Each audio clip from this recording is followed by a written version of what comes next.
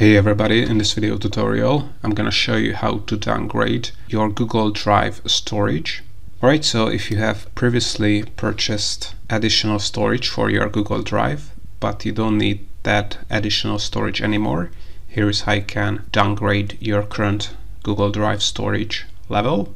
So as you can see in our example, in our Google Drive we have 2 terabytes, which is of course a premium storage, but we only have 5 gigabytes of data. So it makes sense to downgrade our current storage plan.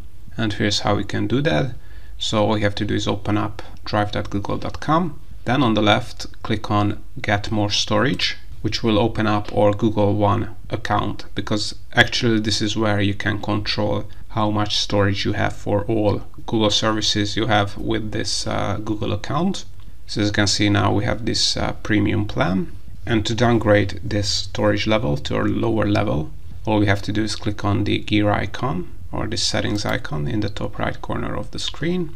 Then if you want to downgrade, you can change membership plan if you want to have a lower level plan. If you just want to have the free Google Drive storage, that is I think around 25 gigabytes, then you would have to cancel the membership you have with Google One.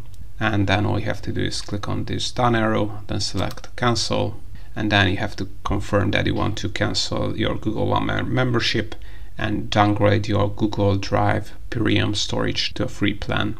So if you're sure that you want to do this, just click on cancel membership here and your membership will be cancelled. So all in all, this is how you can downgrade a Google Drive storage plan.